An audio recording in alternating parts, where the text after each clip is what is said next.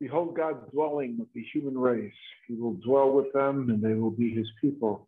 And God himself with them will be their God. In the name of the Father, and of the Son, and of the Holy Spirit. Amen. The grace of our Lord Jesus Christ, the love of God, and the communion of the Holy Spirit be with you all. Today we celebrate the feast of the dedication of the Basilica of St. John Lateran in Rome. It's one of the four great basilicas of the city of Rome. And it's the first among the four. It's the Cathedral Church of Rome. It's a surprise to a lot of people. Most people think that St. Peter's is the Cathedral of Rome, but it isn't. St. Peter's, although it is the largest church in all of Christendom, is a papal chapel. The Basilica of St. John Lateran is the cathedral, and that's where the Pope's throne resides. That's the seat of it. And so as we celebrate the feast of the cathedral, we remember also the Bishop of Rome. So we will pray for our Holy Father, Pope Francis, as well. And as we begin our celebration, we prepare ourselves to meet our God in word and sacrament by taking a moment of quiet reflection, looking for those moments of grace in our daily lives, and giving God thanksgiving, seeking God's forgiveness for our own sins. Lord Jesus, you came to heal the contrite of hearts. Lord, have mercy. Lord, have mercy. Christ Jesus, you came to call sinners to redemption. Christ, have mercy. Christ, have mercy. Lord Jesus, you plead for us at the right hand of your Father. Lord, have mercy. Lord, have mercy. May Almighty God have mercy on us, forgive us our sins, and bring us to everlasting life. Amen. Glory to God in the highest, and on earth peace to people of good will. We praise you, we bless you, we adore you, we glorify you. We give you thanks for your great glory. Lord God, heavenly King, O God, almighty Father, Lord Jesus Christ, only begotten Son, Lord God, Lamb of God, Son of the Father, you take away the sins of the world, have mercy on us. You take away the sins of the world, receive our prayer. You are seated at the right hand of the Father, have mercy on us. For you alone are the Holy One, you alone are the Lord, you alone are the Most High, Jesus Christ, with the Holy Spirit, in the glory of God the Father. Amen. Let us pray. O God, who are pleased to call your church the bride, grant that the people who serve your name may revere you, love you, and follow you, and be led by you to attain your promises in heaven. We ask this through our Lord Jesus Christ, your Son, who lives and reigns with you in the unity of the Holy Spirit, God forever and ever. Amen. Be seated, listen to the word of God.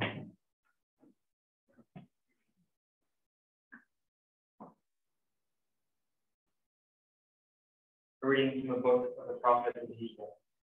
The angel brought me back to the entrance of the temple, and I saw water flowing out from beneath the threshold of the temple toward the east. And the facade of the temple was toward the east. Water flowed down from the front of the temple south of the altar. He led me outside by the northern gate, and around to the outer gate facing the east, where I saw water trickling from the southern side. He said to me, "This water flows into the eastern district, down upon the Rabbah, and empties into the sea, the salt waters, which it makes fresh. Wherever the river flows, every sort of living creature that can multiply shall live. And there shall be abundant fish. For wherever this water comes, the sea shall be made fresh. Along both banks of the river, fruit trees of every kind shall grow. Their leaves shall not fade, nor their fruit fail. Every month they shall bear fresh fruit, for they shall be watered by the flow from the sanctuary.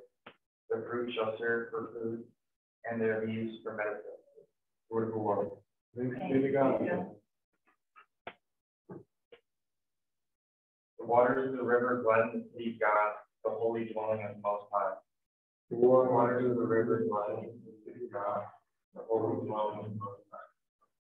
God is our refuge and our strength, an ever-present help in distress. Therefore we fear not, though the earth be shaken, and mountains plunge in the depths of the sea. The waters of the river climb, city of God, the holy dwelling of the Most High. There's a stream whose summit dividing the city of God, the holy dwelling of the Most High. God is in its midst, it shall not be disturbed. God will help it and break down the belt.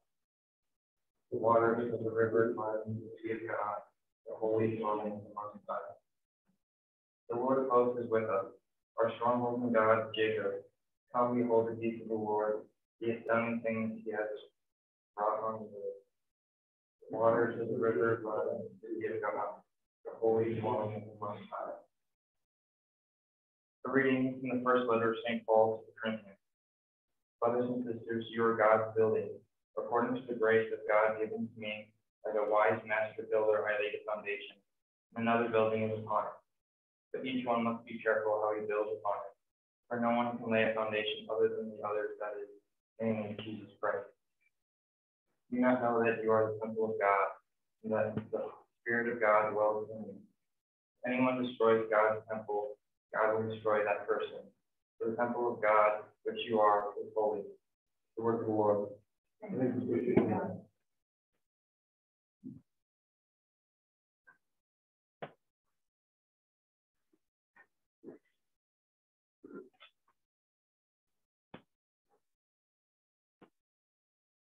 Hallelujah, hallelujah. Hallelujah. I have chosen and consecrated this house, says the Lord. My name may be there forever. Hallelujah. Hallelujah. The Lord be with you. And with your spirit. Whole reading from the Holy Gospel according to St. John. Glory to the Lord. Since the Passover of the Jews was near, Jesus went up to Jerusalem. He found in the temple area those who sold oxen, sheep, and doves, as well as the money changers. He exceeded them.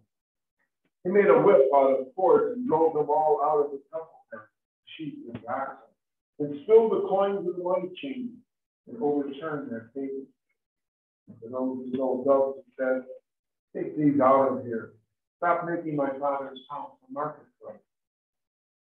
The disciples recalled the words of Scripture. Zeal for your house will consume. At this, the Jews answered and said to him, "What sign can you show us for doing?"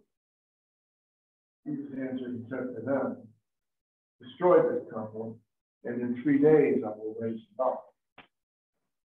The Jews said, "This temple has been under construction for 46 years, and you will raise it up in 3 days." But he was speaking about the temple of his body. Therefore, when he was raised from the dead, his disciples remembered he had said it, and they came to believe the Scripture and the word that Jesus had spoken. The Gospel of the Lord. Praise to you, Lord Jesus Christ.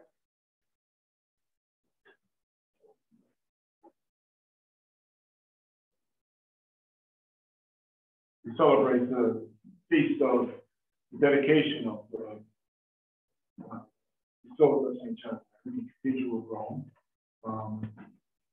It has 3 patrons. First of whom is Jesus, the patron saint of the cathedral, but it has named in honor of St. John. So we didn't have to make a choice and claim the 2 primary Johns as patrons, both John the Baptist, and John the Evangelist, the beloved disciple, who wrote for the same gospel. Both of them are patrons. We have stories of temples that are reading today, but none of them have anything to do in a real sense with the Basilica of St. John Lateran. So it didn't exist when these things were written. In fact, the 2 temples that described them, most of them were destroyed. First being Solomon's temple. It was destroyed when the Babylonians invaded Israel, carried off the Israelites back to Babylon, and left it in ruins. So the very recent times for this, that the temple was rebuilt as King Herod sought to rebuild that temple. Construction was completed, which is taking place for 46 years at that point. It would last another couple of decades. In year 70, the Romans leveled it The rooms of the foundation. Temple itself and church building, Basilica, simple chapel, all of them are beautiful places because they are places where God dwells. Temple of Solomon was in itself controversial. The Israelites sought many times to build a temple, and God told them no. King David, who's beloved, wanted to build a temple. He was building the city of Jerusalem, and God said no. No, have I not tabernacled? What were they going to put in the temple? Was the Ark of the Covenant with the law, with the Ten Commandments. Where did they dwell? The tent. The tabernacle. And he says, you can dwell in tents, I can dwell. I can dwell among you, and I can travel with you. We're a nomadic people. And finally, in Solomon's time, God gave him permission to build the temple that Solomon built. And the scripture is almost that on earth. And for all of its glory, waiting harvest.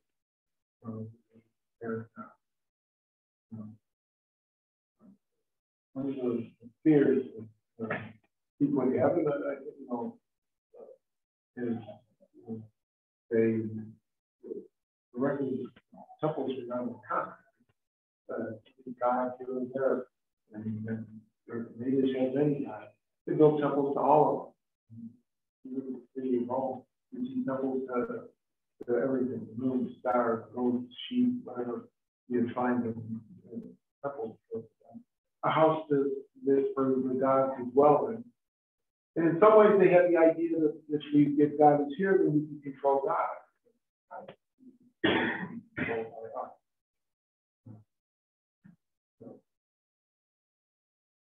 Jesus, the story of cleansing of the temple here, he shows up there and wants to define a whole marketplace going on in the temple. Why? Because of law. People would come from around the world, bringing offerings to the temple, except for the first commandment, thou shalt not put false gods before me. Often translated, but there's no graven image. We looked at a coin of many other nations under the roof. We always have Caesar's image now. We coins we have the image of the Greek king. Persian coins against Persian, and so on. They were all unclean in their eyes. So how can you give an offering to God? Well, you have to exchange it. You provide service. You were giving offerings to the temple. One offering to bring were offerings for sacrifice. So animals. You would bring animals from your livestock. If you were poor, you might have just a few dollars or something. If you were rich, you might have an ox. You're feeding several of them. They're not easy to put in your pocket. They're not easy to take with you. Double your expensive travel every 10 miles. So what you do, well, you will buy the ox there. If you can all these offerings you make to God, you put all these Jesus says, well, you've invaded the inside of the temple. All this should take place outside. The whole city, you can do this. They have made their way in, and in doing so, they're pushing God in every smaller corner of the temple. That's why he's Father's house. Something holy about that. We see in our first reading, the holiness of the temple is because God is dwelling in there. The water that flows out brings brought life. That's what's sacred about it. Not the God is there, but the God's holiness comes from his dwelling and goes out and refreshes the earth. You see what the described here. Fruit trees grow along the streams of water coming from it. They're bearing fruit every month. There's new crowds, new life coming. So St. John has the Holy Father using this as his primary church. What's going on there? The sacraments and the Word of God. And the thieves come out through those doors and they bring life to the world. And that's what we celebrate. It's God dwelling among us. In churches, bringing the word out, but as St. Paul says in our second reading, in ourselves, wherever God dwells, when God dwells in us, especially in the Holy Communion, we become actually Christ. We become a place in which God's love and that which should come to the world. Gather our prayers and bring them before our God. On this feast of the dedication of the Basilica, let us pray for our Holy Father and his works. We pray to the Lord. We pray for our nation, as the God watch over and bless it. We pray to the Lord. Pray for our school here that continues the ministry of Catholic education, a ministry begun by Jesus and the Holy Family. We pray to the Lord. We pray for the deceased of our families and friends. We pray in a very special way. Remember Crystal Beeman, the wife of Bob, who was a long time janitor here, just retired last year. She passed away from COVID just a couple of days ago. And so for the repose of Crystal and for Bob's healing, as he himself is suffering from the coronavirus, we pray to the Lord. This month of November, we remember everyone whose names are inscribed in our book of Faithful Departed, that God may welcome all of them to paradise. We pray to the Lord. Pray for the sick in our community. Remember in a very special way Mr. and Mrs. Buell and all of those in need of God's healing. We pray to the Lord. Your intention.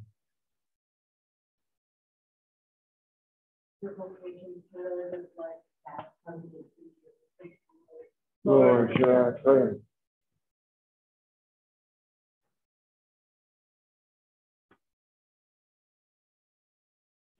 Loving God, we come before you, bringing you our hopes and desires. We offer them now to you through your Son, Jesus Christ, our Lord, who lives and reigns with you in the unity of the Holy Spirit, God forever and ever. Amen.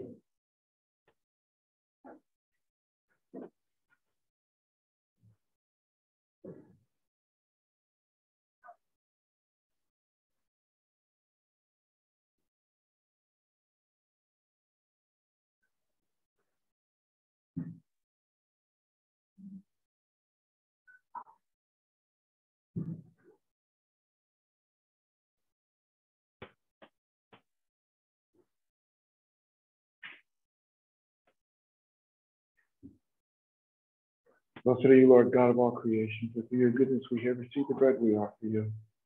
As the fruit of the earth, the work of human hands, will you come for us, the bread of life. And blessed are you, Lord God of all creation, for through your goodness we have received the wine we offer you. Fruit of the vine, the work of human hands, it will become our spiritual drink.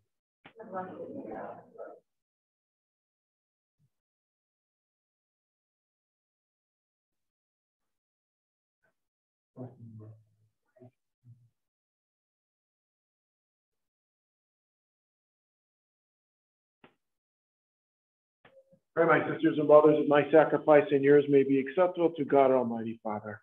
May the Lord accept the sacrifice of your hand for the grace and glory of his name, for our good and the law. Accept, we pray, O Lord, the offering made here, and grant that by it those who seek your favor may receive it in this place. the power of the sacraments, the answer to their prayers. We ask this through Christ our Lord. The Lord be with you. Lift up your hearts. Let us give thanks to the Lord our God. It is truly right and just, our duty and our salvation, always and everywhere to give you thanks. Lord, Holy Father, Almighty and eternal God, for in your benevolence you are pleased to dwell in this house of prayer in order to perfect us as the temple of the Holy Spirit, supported by the perpetual help of your grace and resplendent with the glory of a life acceptable to you. Year by year you sanctify the church, the bride of Christ, foreshadowed invisible building, so that rejoicing as the mother of countless children, she may be given her place in your heavenly glory. And so with all the angels and saints we praise you, as without end we acclaim, Holy, holy, holy Lord, God of hosts. Heaven and earth are full of your glory. Hosanna in the highest. Blessed is he who comes in the name of the Lord. Hosanna in the highest. You are indeed holy, O Lord, the fount of all holiness. Make holy, therefore, these gifts, we pray, by sending down your Spirit upon them like the dewfall, so that they may become for us the body and blood of our Lord, Jesus Christ. The time he was betrayed and entered willingly into his passion, he took bread and giving thanks broke it, gave it to his disciples, saying, take this, all of you, eat of it. This is my body, which will be given up for you.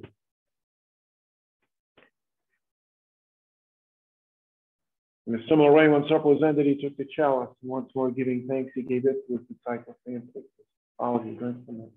This is the chalice of my blood, the blood of the new and eternal covenant, which will be poured out for you and for many, for the forgiveness of sins. Do this in memory of me.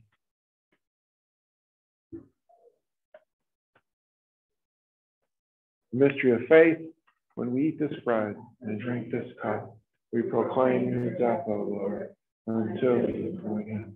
Therefore, as we celebrate the memorial of his death and resurrection, we offer you, Lord, the bread of life and the chalice of salvation, giving thanks that you have held us worthy to be in your presence and minister to you. Humbly we pray that, partaking of the body and blood of Christ, we may be gathered into one by the Holy Spirit. Remember, Lord, your church spread throughout the world. Bring her to the fullness of charity. Together with Francis, our Pope, Bishop Walter, our administrator, and all the clergy. Remember Crystal and all of our brothers and sisters who have fallen asleep in the hope of the resurrection, and all who have died in your mercy. Welcome them into the light of your faith. Have mercy on all of us, we pray, that with the Blessed Virgin Mary, Mother of God, Joseph, her husband, your blessed apostles and glorious martyrs, St. Francis, St. Clare, and all the saints who please you throughout the ages, we may merit to be co-heirs of eternal life. And they praise and glorify you through your Son, Jesus Christ. Through him and with him and in him, O God, Almighty Father, in the unity of the Holy Spirit, all glory and honor is yours forever and ever. Amen. The Savior's command, informed by divine teaching, let's raise our voices in the prayer given to the church by Jesus himself. Our Father, who art in heaven, hallowed be thy name. Thy kingdom come, thy will be done, on earth as it is in heaven. Give us this day our daily bread, and forgive us our trespasses, as we forgive those who trespass against us. And lead us not into temptation, but deliver us from evil. Deliver us, Lord, we pray, from every evil. Graciously grant peace in our days, that by the help of your mercy, we may be always free from sin and safe from all distress, as we await the blessed hope and the coming of our Savior, Jesus Christ. For the kingdom, power, and glory are yours, now and forever. Lord Jesus Christ, you said to your apostles, peace I leave you, my peace I give you. Look not on our sins, on the faith of your church.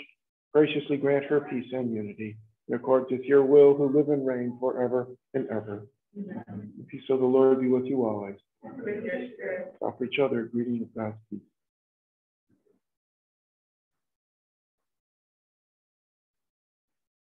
Lamb of God, you take away the sins of the world. Have mercy on us. Lamb of God, you take away the sins of the world. Have mercy on us.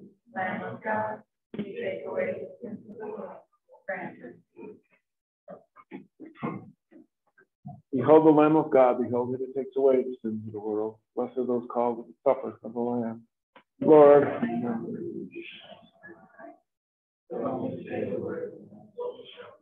May the body and blood of Christ keep us safe for eternal life.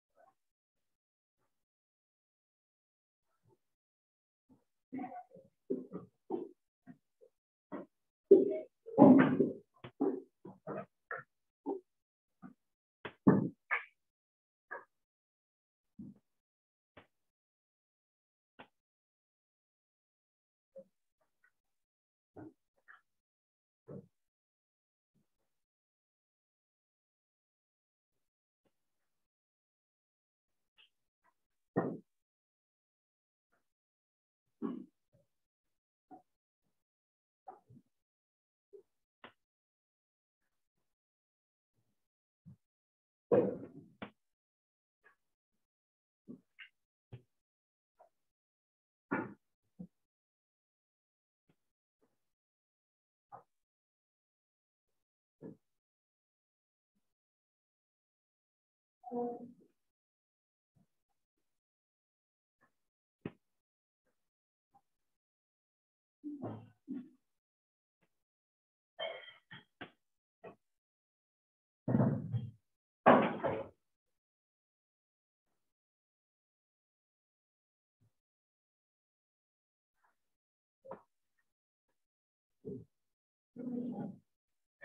built like living stones into a spiritual house, a holy priesthood.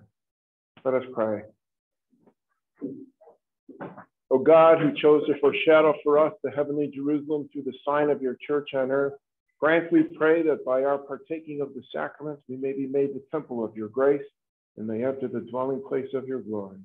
We ask this through Christ our Lord. Amen. The Lord be with you. And with your spirit. May Almighty God bless you, Father, Son, and Holy Spirit. Amen. Our Mass is ended. Go in peace. Yeah. Thank all of you.